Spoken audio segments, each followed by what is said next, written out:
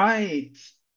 Καλώς ήρθατε, benvenuti, bienvenidos, bienvenue, welcome, yokoso, and welcome to the third Glossika Live event. My name is Markos, and it is a pleasure to be here with you today to share my story of how language unlocked my life. Now, in this presentation, I'm going to go over where I began, how life unfolded that allowed me to become a language learning lover, as well as leave you with some helpful hints, tips, and tricks that might allow you to spark a new love of language learning for yourself, or restart or rekindle one that you previously left behind. So without further ado, let's get started.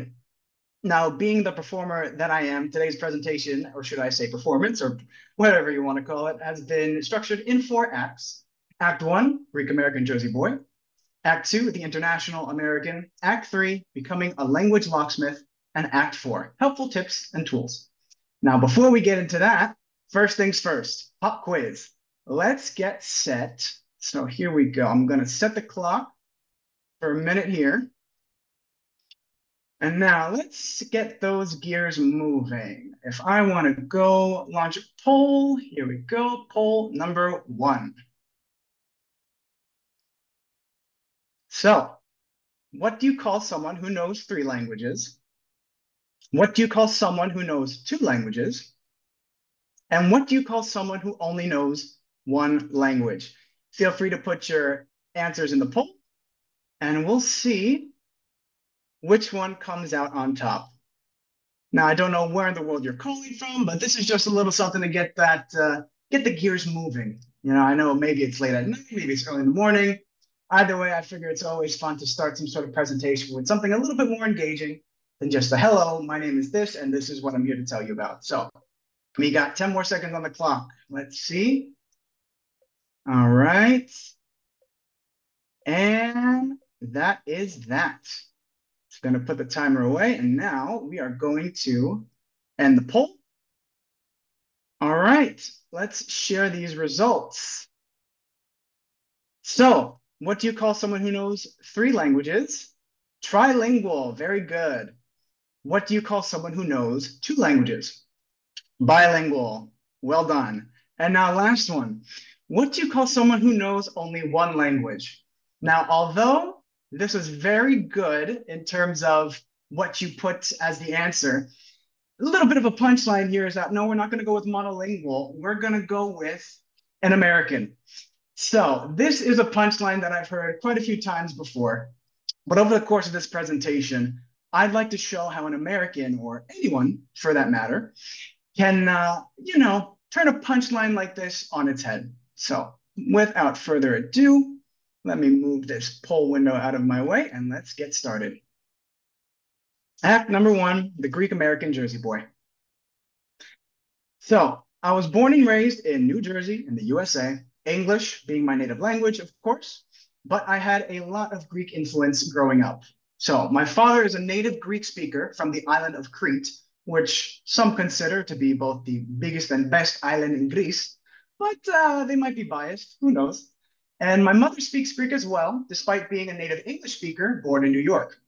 And that's because her mother is a native Greek speaker from Kavala, a lovely port city in the north of Greece near Thessaloniki. And when you put those 2 folks together, you end up with a little baby like this at the New York City Independence Day Parade, dressed to the nines, with a cute little pin that says, "Kiss me, I'm Greek." So that's how I started back in the States way back when. And now, if you've seen the film My Big Fat Greek Wedding, many stereotypes are true, including weekly Greek school. So although Greek was never my primary language growing up, I did go to Greek school once a week at my church. Now, the school was not just for the sake of language learning, but also for cultural acquisition.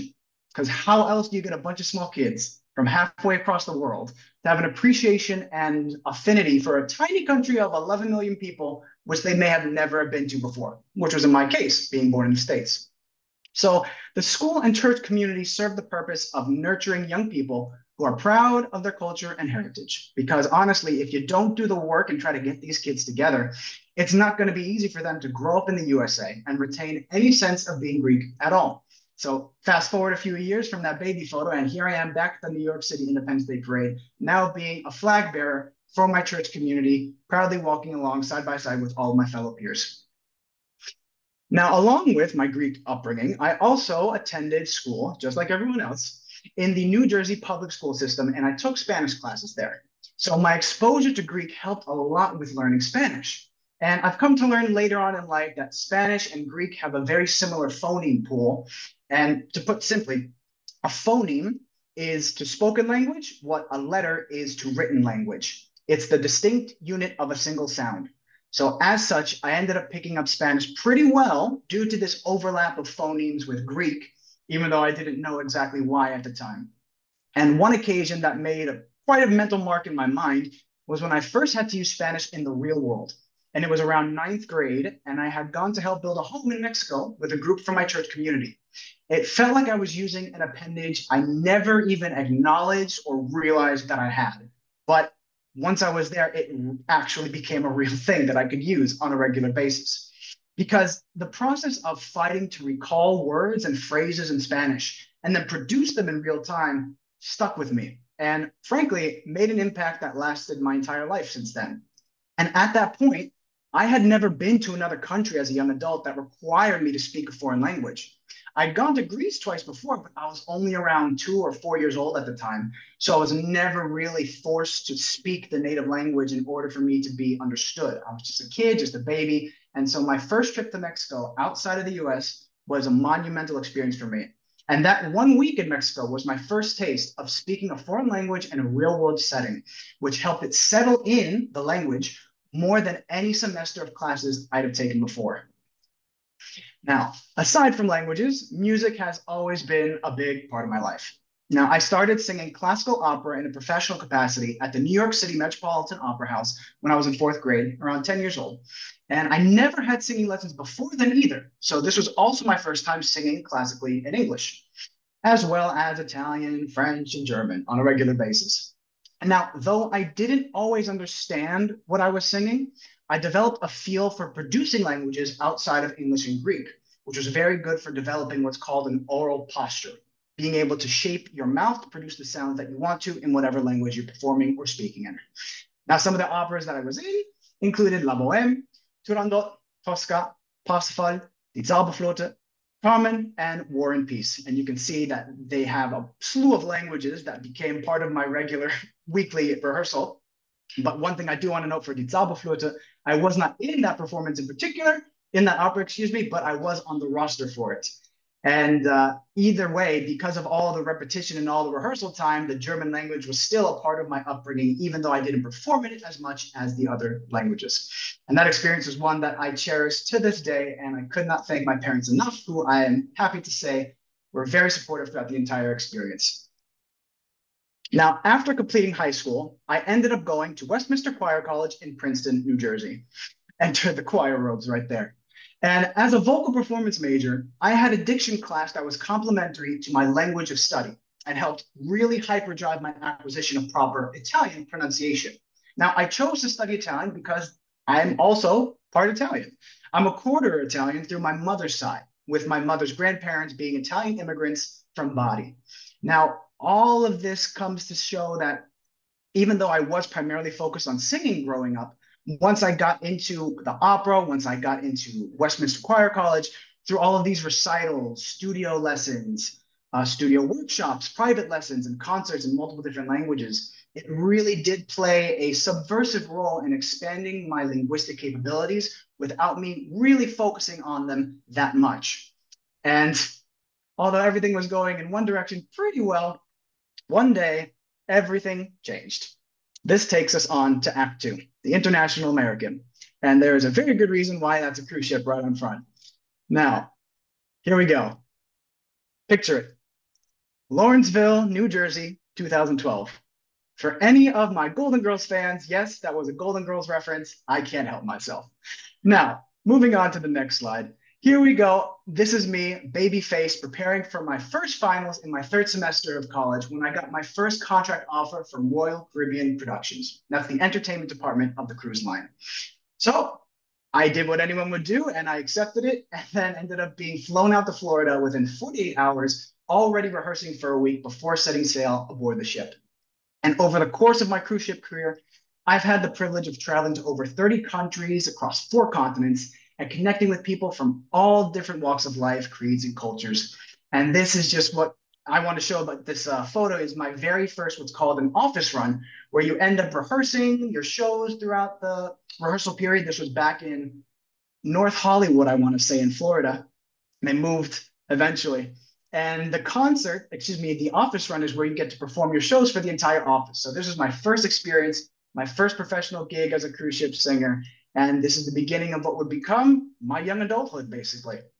Now, I wouldn't be the man I am today if it were not for my 7 years working in this industry. I started singing on Royal Caribbean cruise ships when I was 19 and worked with them until I was 26. So basically the bulk of my entrance to adulthood. And although I feel conflicted a bit about the industry as a whole, the cruise ship experience of waking up in a foreign country every day undeniably impacted me for life. And I was inspired to get more immersed in the cultures that resonated the most with me. So that includes Greek and Italian, other European cultures like French and Spanish, and even East Asian cultures like Japanese. Now, if you can look at this photo and this amazing wardrobe, I have to say, unfortunately, I did not get to keep it. Maybe one of these days I'll create my own cruise ship clothing line, but for now, I just have these photos to reminisce.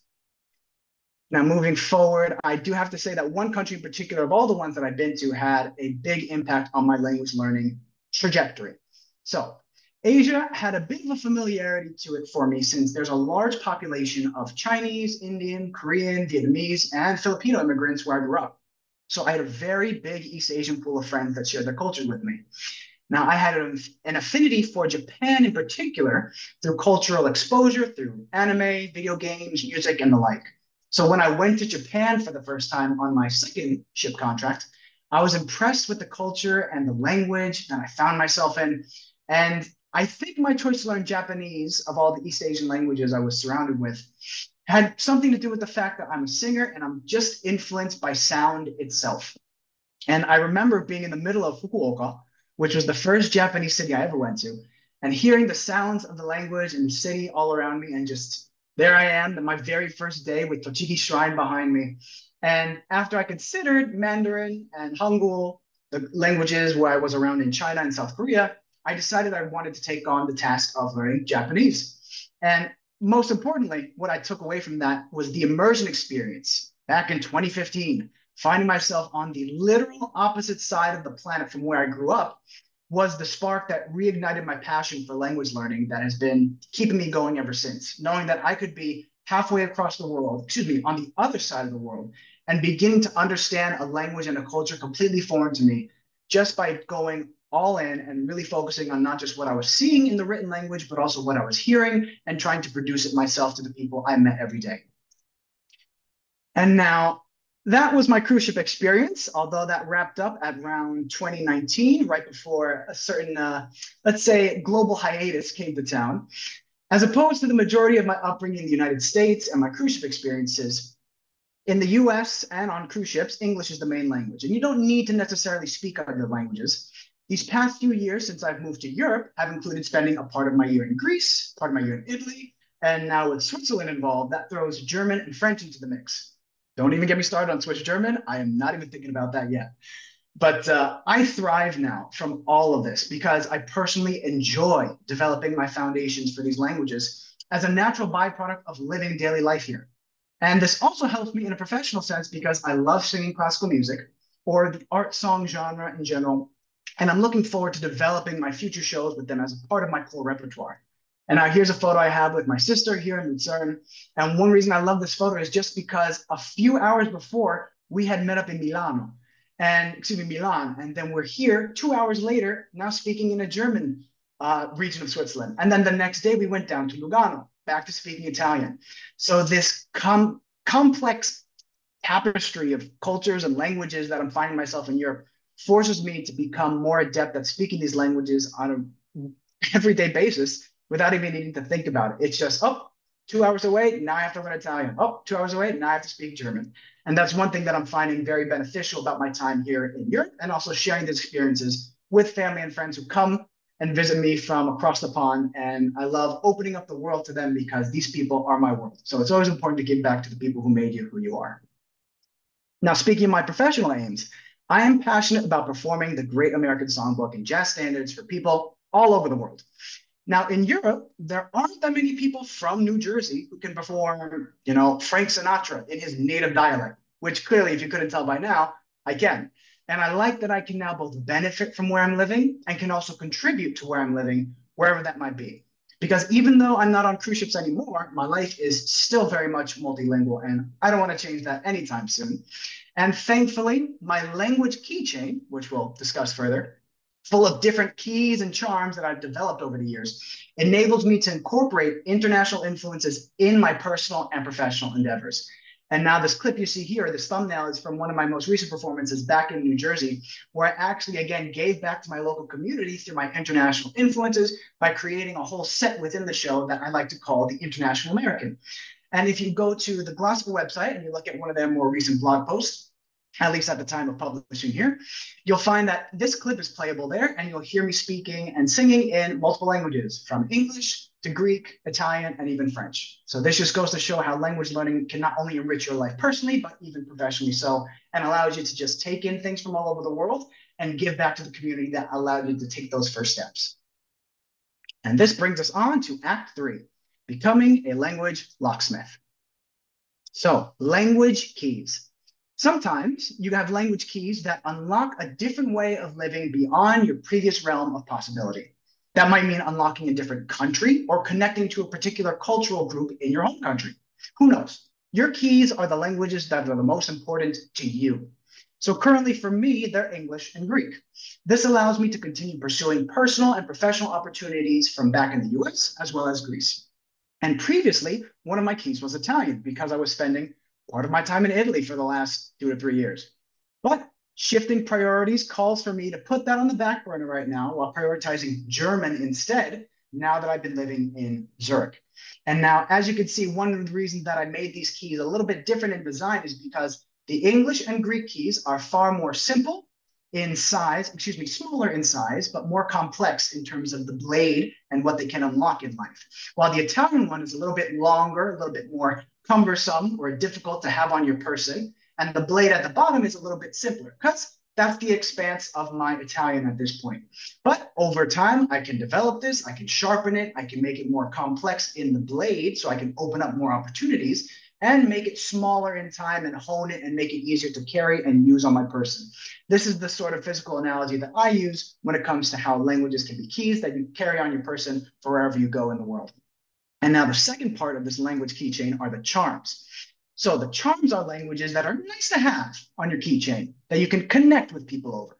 They're not necessarily essential for daily use, but they provide joy and they enable unique connections with people without requiring much language learning on your part. So my current charms would be German, Japanese, French, and Spanish. And as I mentioned before, I'm currently developing my German charm to forge it into a key so that I can have a better quality of life in Zurich. And if things go well in there, who knows, then maybe I'll work on refining that rough key to become far more complex and far more simple to carry on my person and use on a daily basis.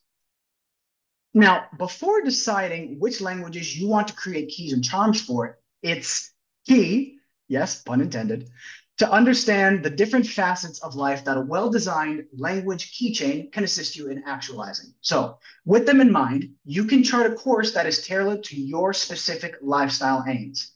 They are your physical life, your psychological life, your economic life, your social life, and your spiritual life. So let's take a look.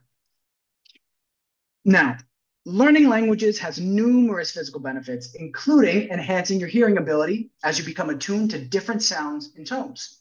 Additionally, it can improve your motor skills and coordination as you learn to pronounce new words and sounds. Now, I personally think production, even without comprehension, is one of the most important things to do.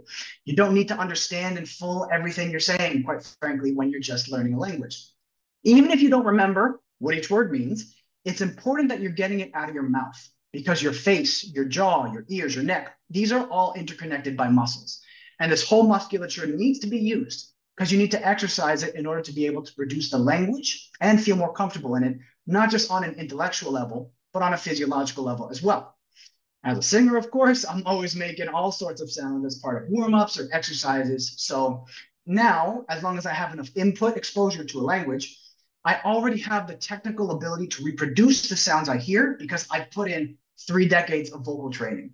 Now, I have this innate ability to hear things that people don't, since hearing is a tool of my trade. But if you aren't a professional singer who spent 30 years training their voice and ears, then this is something you have to develop. But in my opinion, it's extremely worthwhile to do so. And maybe, who knows, at the end of it, you could have your own applause on a stage wearing a canary yellow top hat and tails with confetti spraying all over you. Who knows? We all have different goals in life. Maybe that's one of yours. I have to say it was a pretty fun experience, though one I never envisioned for myself. Moving on to the next unlock you can have for your life. Language learning has several psychological benefits that can positively impact your well-being and cognitive abilities. It enhances memory and cognitive function, as it requires the brain to process and retain new information. It improves problem-solving skills, as learners must navigate unfamiliar grammatical structures and vocabulary. It fosters cultural appreciation and understanding, allowing you to connect with different perspectives and worldviews. And it provides a sense of accomplishment and fulfillment and contributes to overall happiness and well-being. One thing that I do like the most, it was one example of that through my language studies just came to me, where the Greek word for perfect, telia, has a similar root to the verb to finish or to complete. Or I've completed, teliosa, teliono, whatever conjugation you want to use. But that root word, or the root of those words, telia, teliono, teliosa, what it means to me is that as far as the ancient Greeks were concerned, who came up with this language way back when, it makes me feel that you can't complete something, in, as far as the ancient Greeks were concerned, until you completed it to perfection. So it's just these funny little nuances that you get to learn from a language, get to learn from a culture just by studying the language. And my language studies have enabled me to appreciate those little nuances and understand people of various backgrounds on a deeper level as a result. Now, language learning also offers significant economic benefits. It enhances job prospects and career opportunities as employers increasingly seek multilingual professionals in a globalized economy, who can then command higher salaries and rates compared to monolingual counterparts. It promotes entrepreneurship and innovation, as language skills enable you to tap into new markets and connect with diverse customers and partners. It stimulates economic growth by facilitating trade and tourism, as businesses and travelers can better navigate international markets. And it reduces language barriers, pretty obvious, since it fosters smoother communication and cooperation in an international business and diplomatic setting. Now, this is beneficial to both your domestic and commercial economies, being that your domestic economy is the one that you bring to your home, whether that's how you raise your children, how you speak with your partner, what kind of things you keep around the house, what kind of music you listen to. All of these things are your domestic economy that can benefit from your language learning. And then the commercial economy is one that's a little bit more straightforward, what you have to offer the commercial market and the value that you get to receive in return. And this photo here is my first JLPT N5 certificate, which I had acquired so that I could go teach English in Japan. That's just one example of how a language skill that you can learn completely on your own, get a certification for, can unlock a completely new way of life. And although I did secure that contract, had the visa lined up and everything to go, I ended up taking another cruise ship contract that, unlike my previous, or should I say my very first experience where I had 48 hours to get on the ship or get onto the contract, this contract over here that stopped me from going to Japan, that I prepared for years, ended up seeing me back on the ship within 12 hours of that first call with my casting director. So sometimes divine intervention has other plans for you, but that doesn't mean that you can't make forward progress in any direction of your choosing, regardless of what someone above might have in store for you. Now, moving on to the next one. Language learning offers a myriad of social benefits that can enhance your life in various ways. The cross-cultural understanding allows you to better appreciate and connect with people from diverse backgrounds. This expands your social network, enabling you to interact with a broader range of individuals and build meaningful relationships. It enhances communication skills, not just in your target language, but also in your native language, as you reflect on the inner workings of your tongue that you might not have understood or realized before. And it opens new doors to new opportunities like travel, employment, and education pursuits that enrich your social and personal life. Now, for me in this example, here I am in the Italian countryside when my sister and I were hosted by a family for a month at their beautiful farmstead in the mountainside of Benevento in San Leocho del Sannio. Now, that lady right there is the lady of the house named Signora Elena, who spoke little to no English. And this became my baptism by fire moment in Italy, just trying to use Italian every day to converse with her. And the food that she was making was fantastic, and she loved experimenting with everything that she grew. And she would try to explain to me in Italian the way that these foods are used in traditional and innovative recipes that she would make.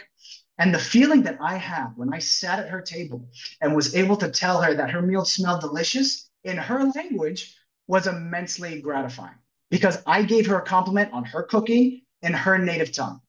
And speaking to someone in their native language allows you to communicate directly with their heart rather than just their mind.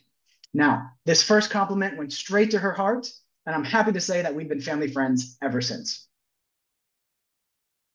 And now, on to our last point, not to get preachy in any way, shape, or form, but I've found that language learning offers a myriad of spiritual benefits as well that can enrich your inner life and foster a deeper connection with the world. So it enhances self-awareness and introspection as you gain insights into your own thoughts, emotions, and cultural biases. It promotes mindfulness and presence as it requires you to focus on the present moment, the present word, the present phrase, and pay attention to the subtle nuances of the language. It cultivates empathy and compassion as you develop a greater understanding of different cultures and perspectives. And it can provide a sense of purpose and meaning as you embark on a journey of personal growth and discovery. Now, it also fosters a sense of interconnectedness and unity as you realize that language is a shared human experience that transcends all boundaries.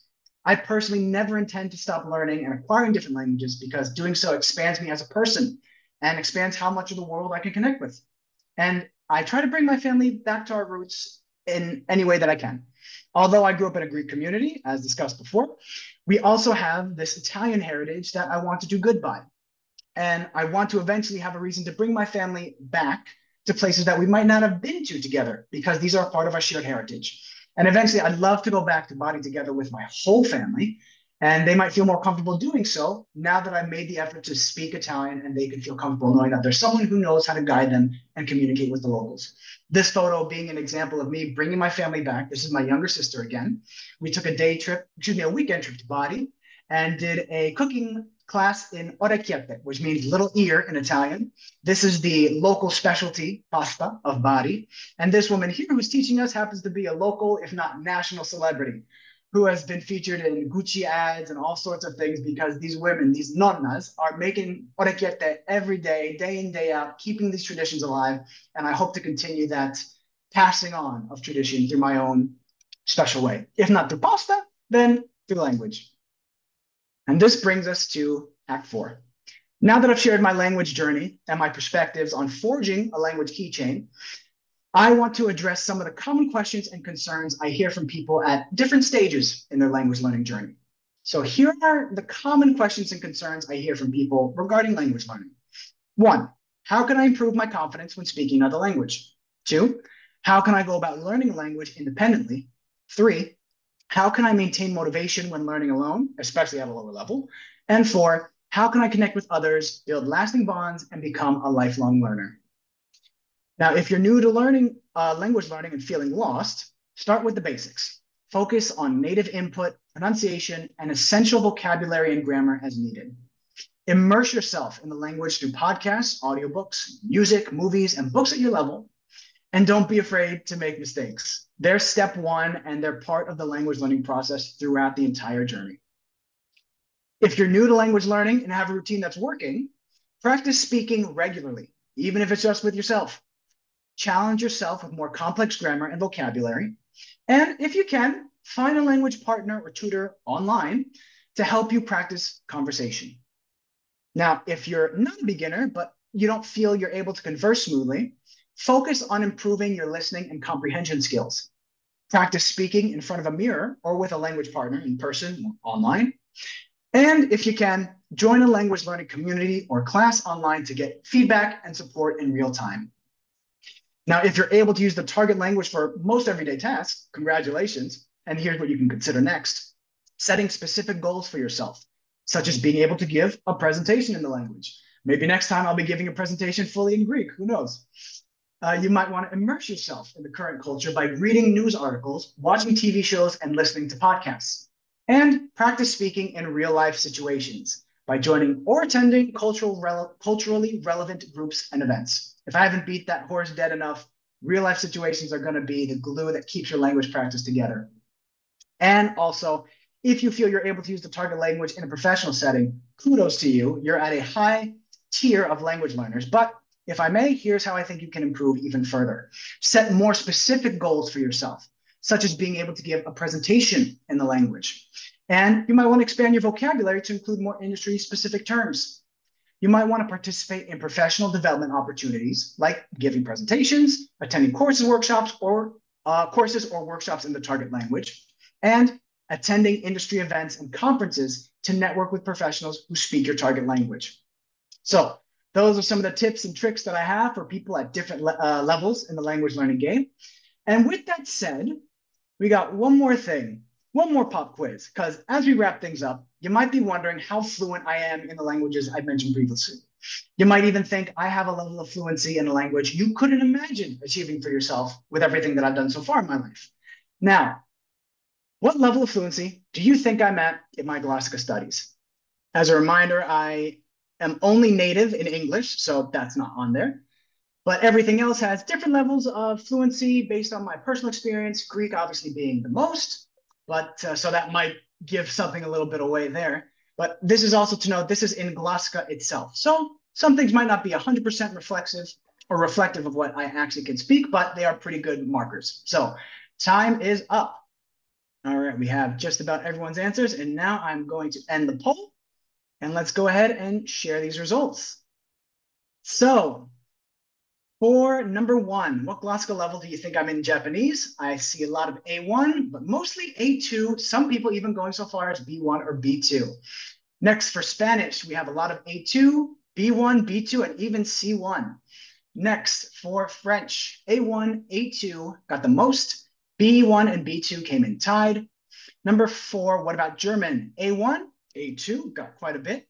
B1 and B2. Oh, my German friends in Zurich will be flattered. Let's see about Italian. Not even a single A. B1, B2, and C1. My family friends in Italy will be happy to hear that. And last but not least, how about Greek? We have B2, C1, not even a single A. Wonderful. Thank you for sharing. And now the reason I did this poll is because I want to show you how possible it is to live a life of this level of internationality with a level of fluency that you might not think at first is required. You might be surprised. So here we go. There it is. In Glossika, as far as anyone is concerned, I am not past an A1. And I've been able to live in Greece, live in Italy, move to Switzerland, learn Japanese to get certified in it, speak Spanish enough to barter my way in Mexico, and be able to share my love for these languages and perform in them to people from all over the world. So the reason I'm showing you this, it's not to pat myself on the back, clearly. I will admit my Greek and Japanese levels in Glossika might be less, or I would say probably are less than my actual levels, on account that Greek I've been speaking my whole life. And Japanese, I actually started learning with Glossika 2 years prior to them coming out with the app. So this only marks my progress in the app, and also I did studies on my own. So those two might not be 100% accurate, but everything else I would say is pretty darn accurate, maybe not Spanish as well because of my public school experience, but this just goes to show how much you can accomplish in life in terms of your language learning journey with just maybe 5, 10, 20 minutes a day, however much you can put in, because if you put in 1% progress in a day for these languages, you could very well be passing A1 level within a year, maybe A1 and A2 in a year, depending on how much you go and invest yourself. Me being spread across 6 different languages, obviously it's going to take me longer to advance in any of them. But if you're more invested in a single language, there's no limit to how much you can progress on a regular basis if you focus your efforts and just stick to it.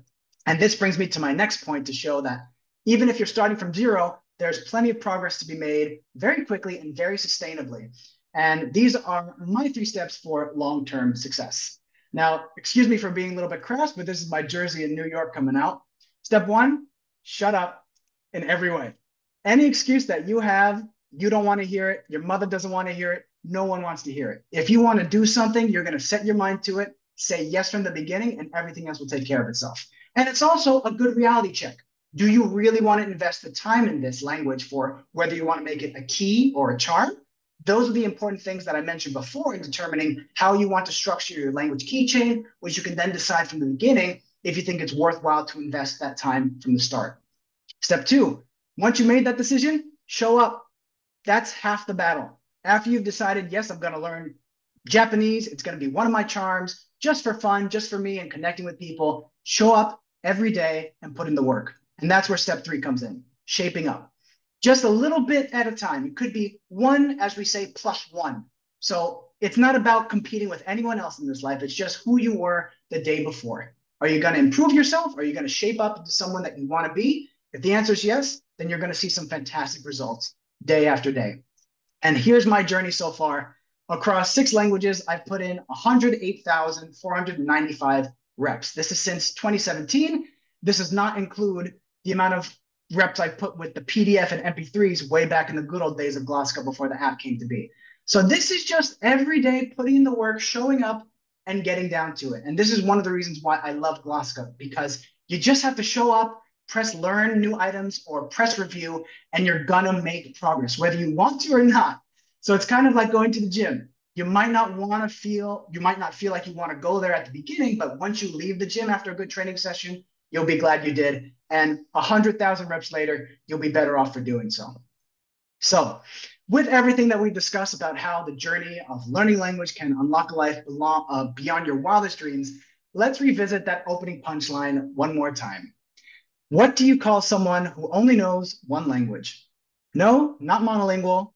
No, at this point, I don't think we could call them an American. I'd like to say that they're missing out. So thank you so much to the Glossika team for inviting me to present today. And of course, thank you for attending. I hope this presentation was as insightful for you as it was enjoyable for me to share. Now, for more information on Glossika or my endeavors, please feel free to visit any of these links. Thank you and enjoy the journey.